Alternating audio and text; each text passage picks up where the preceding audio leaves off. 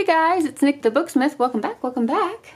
Today I thought we would talk about another option for binding for the beginner bookbinding project that we did a few weeks ago. I know there are a lot of folks that have some trepidation, some anxiety about sewing a binding and sewing your signatures together.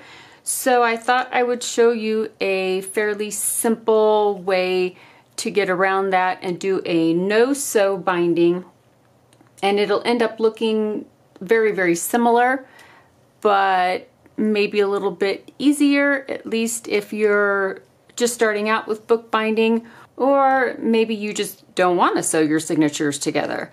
There are non-sewn bindings, and I will show you one of my favorites, and maybe it'll be something that'll be helpful to you if you don't want to sew your signatures, or maybe you have a day where you don't have time to be sewing pages together. This is a little faster, not a ton, but a little faster, and maybe you will like it better or be able to use this technique in some of your bookbinding projects. A lot of people have heard about what's called a perfect binding, and a perfect binding is like what you'd see in a magazine, where single sheets of papers are all stacked up together and one side is glued, the spine side is glued. And so this is an adaptation of that kind of a binding. In one of the books that I have, he talks about non-sewn bindings, and I use a version of what he's doing here. So you might be able to see in this picture here how all the pages are all lined up, and then he has sliced grooves through the spine end. So he has taken a saw or an X-Acto knife, but usually it's a little saw, and has made little slices just into the paper. So I do that.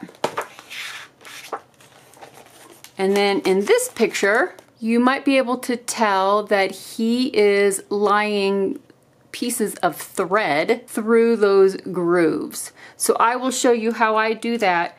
I don't do it exactly like he does it. And he's also rebinding a book that was damaged, so it's a little different. So let me show you what I like to do, and I use some of the methods that Henry Gross does in this book. I will walk you through the process of what I do. And it gets a fairly sturdy binding.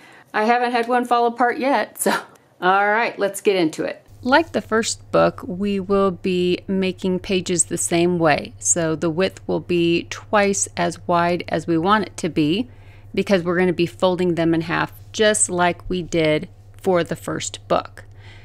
Instead of folding them together, several pieces of paper to a signature, we will be folding them individually. So there's no sewing, but there's a lot more folding. But hopefully that won't be too bad, depending on how big you want your book.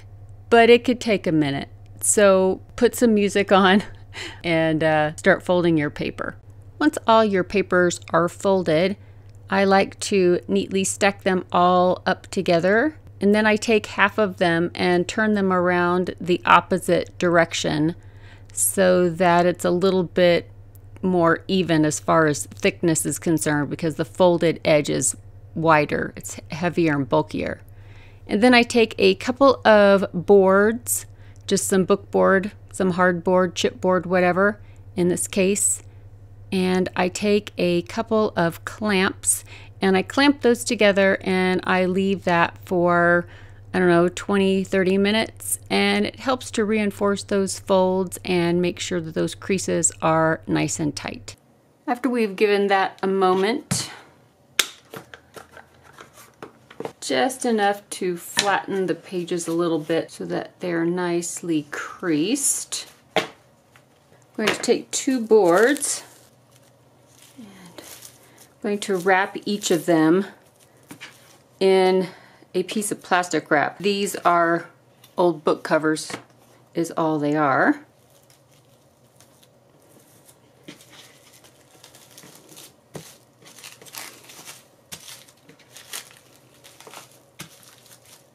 Plastic wrap is one of those things that's like, oh my goodness, it's the bane of everybody's existence. It's up there with printers and gravity. I trimmed down these pieces that I had to be the same dimensions as the papers, and I'm facing all the folds in the same direction.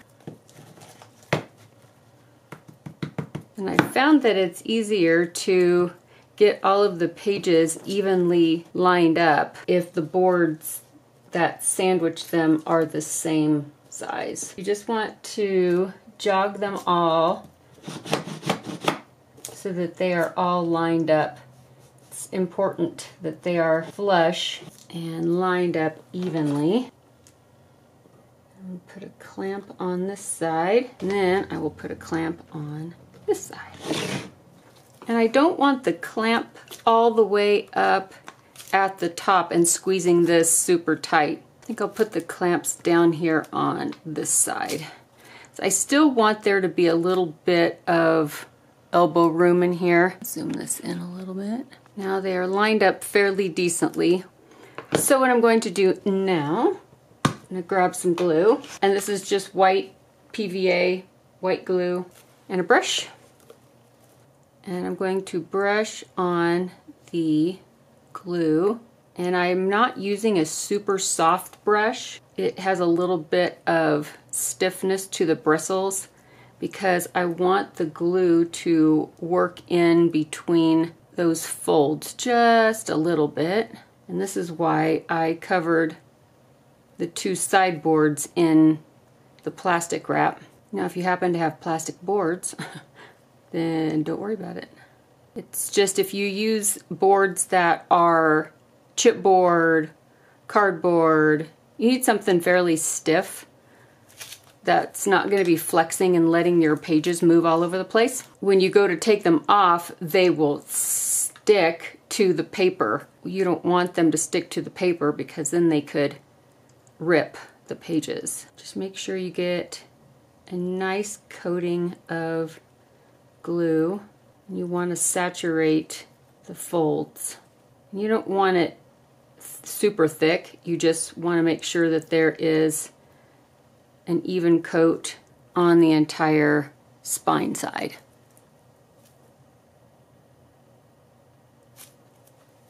Now we're going to let this sit for a little bit and it will dry fairly quickly, but we don't want it to dry all the way. So I'm just going to give it maybe 5 minutes tops and I will be right back.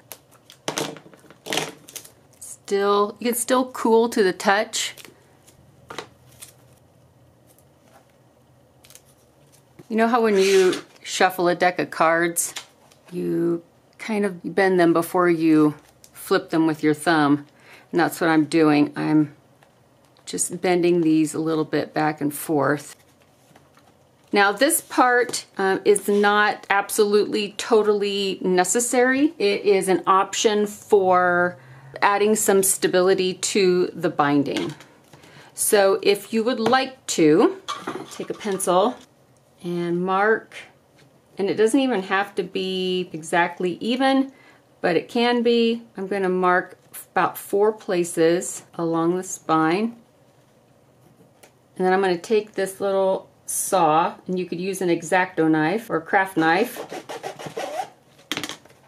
and I'm going to nick the edge of those folds.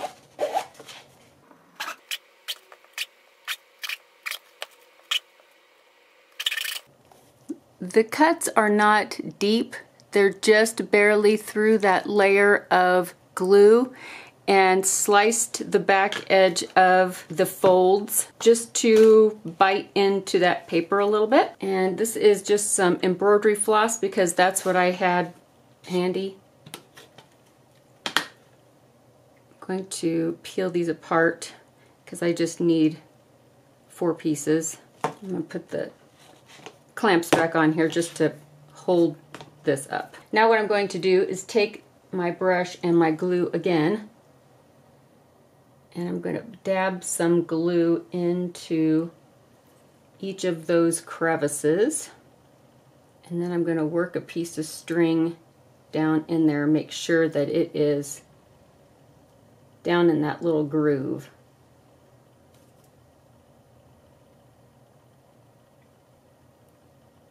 And a lot of times when people do a glued binding like this, it's single sheets of paper, it's not folded pieces of paper, which is totally fine. I find, however, that this kind of folded binding, or whatever it's called, lends to more stability for a longer period of time, unless you want to make a notebook where you can rip the pages out. Then you wouldn't want to do this.